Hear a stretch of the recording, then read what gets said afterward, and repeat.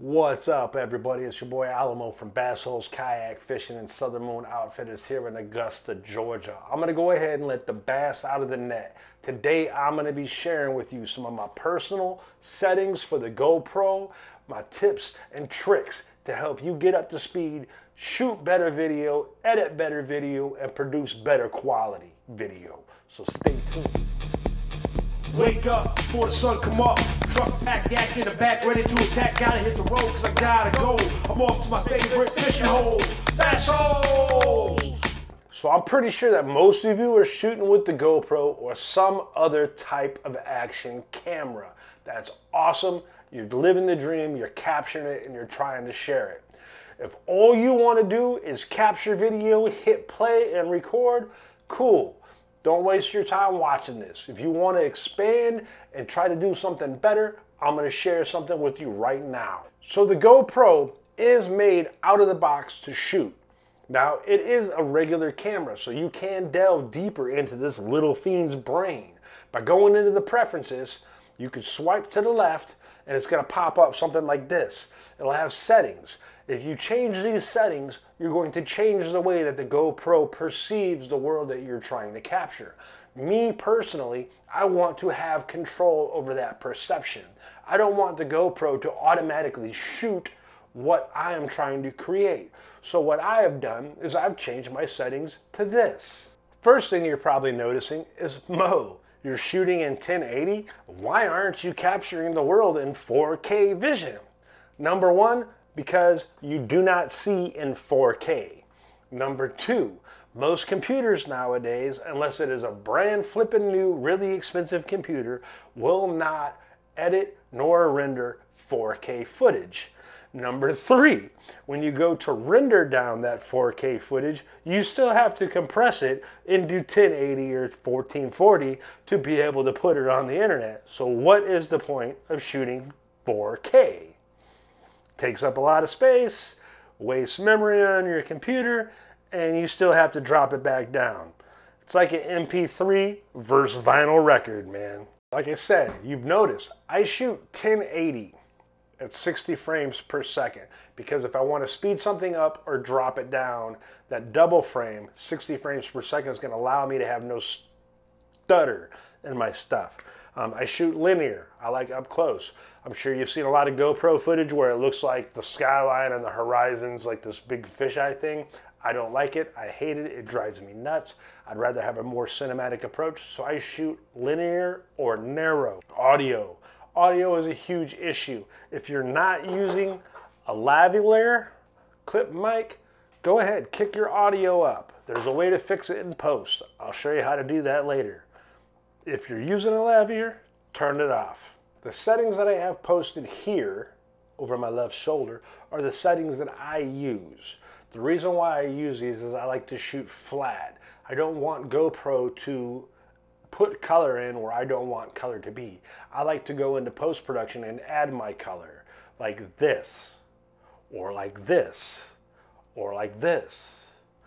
That allows me to make the film that I'm presenting to you look the way that I want it to shoot. If I use GoPro's color and I try to go back and color it, it's gonna look like crap because now you have two colors going on top of it. It's like a bad house DJ. I don't want that mix. One of the other important things I want to stress is buy an external hard drive. You do not want to upload GoPro footage to your computer. Why? It takes up a plethora of space. If you took 8 hours of footage and uploaded it into your little simpleton computer, more than likely your simpleton computer is not going to work anymore. Terabyte hard drives are cheap. Buy a terabyte hard drive, a 2 terabyte hard drive, 3 terabyte. Bigger is better, whatever you can afford. Create a path when you upload that saves all your files to that hard drive. It will save you the world's biggest pain in the butt. All right, next thing I want to talk about is software. I don't care if you're a PC guy or girl or a Mac guy or girl. I personally use Mac because they're bomb-proof. I own mini Macs. I use Final Cut Pro. One software I would recommend that is free is DaVinci Resolve. Everything that I'm saying is going to be logged in down on the bottom. You can check out the website. DaVinci Resolve is an industry standard software. Costs about $1,200. The free version is free. The difference is it doesn't have some of the bells and whistles, but you don't need those. The free version is going to have a little bit of a learning curve, but if you put 10-15 minutes in and watch some YouTube videos, you'll be up to speed, and I guarantee you, you'll be excellent at what you're trying to achieve. All right, so I've showed you some of my GoPro settings. Now I'm going to show you some of my tips and tricks. We all know that the GoPro battery is crap. It doesn't last but an hour, hour and a half, especially if you're using Wi-Fi, voice command, whatever. You're out fishing, you got one at the back of your boat. I've been out there in the middle of the lake. I hear beep, beep, beep, beep. I got to turn around. I got to crawl my fat butt back to the kayak, change out a battery, and come back. I figured something out. This is the DigiPower Refuel. I bought this on Amazon. You can get them at Best Buy. They're about 40 to 50 bucks. What this is a GoPro waterproof case for your GoPro. So your GoPro basically pops in there like that.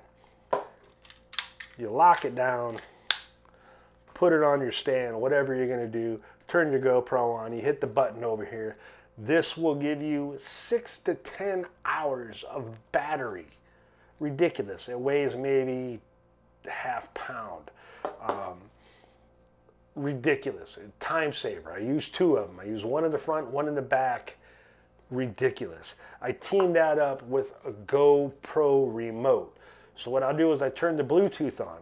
This thing will keep your battery charged at 100% for 10 hours. 10 hours. Your smart card's probably only going to get 6.5, 7 hours of footage. That's enough for a whole day of fishing.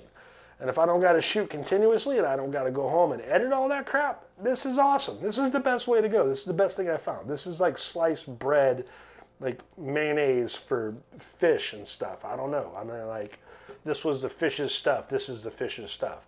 So this, paired with your GoPro, will give you 10 hours. Then you tag this little dude into it, and you can turn it on and off. So you don't have to shoot 10 hours. You can get out and be like, I'm going to set up fish, cast fish, do your thing, beep, beep, beep, beep, go on to the next. Beep, beep, beep, beep, go on to the next. Ingenious. I love it. The other thing that I found is, one of the problems that I was having when I was out fishing is the glare from the water and the sun. The sun would come and you get, you know, it was just terrible. So I found the Telesin polarized filter. It's just a little itty bitty filter. It pops on your GoPro like such. So now you have a polarized filter. So when you're out fishing, front camera, your back camera, it's going to eliminate all that glare. Another thing I want to share for you to help you do your videos a little bit better is a gimbal. You might not know what a gimbal is. A gimbal is basically a cool little thing. It does woo. So you put your camera in there, and what this allows you to do is it allows you to get smooth footage as you're moving around. This is the GoPro gimbal specifically for the GoPros. You can control your GoPro, you can turn it on and off. You can get them for your phone as well. A lot of people don't take into consideration that your phone has got one of the best cameras on it and one of the best microphones. Speaking of microphones, I use the Zoom F1 LP. And what this is it's basically a broadcast microphone lavalier. You can hook it anywhere you want and discreetly plug somewhere, and it records to, you know, a little smart card.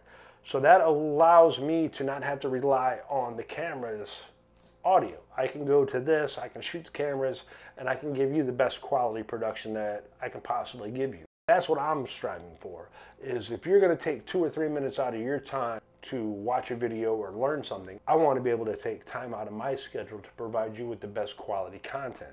So that's one of the other things that I want to go over, is if you're just trying to capture video of you fishing and show it to your friends and whatever, you don't have to go into the editing aspect. You don't have to go into all this. Now, if you're trying to produce content that you want people to take time out of their day to sit down and watch, you need to step up your game. You need to learn and take time out of your schedule to learn the editing aspect, be able to produce a video that people want to watch, because they're not going to watch it if it sounds like crap or it looks like crap. You know, that's what this whole video is about, is getting you guys up to par to produce better video content. I'm off to my favorite fishing holes, Bassholes. Tiny little places that I like to go, Bassholes. Kayak fishing show.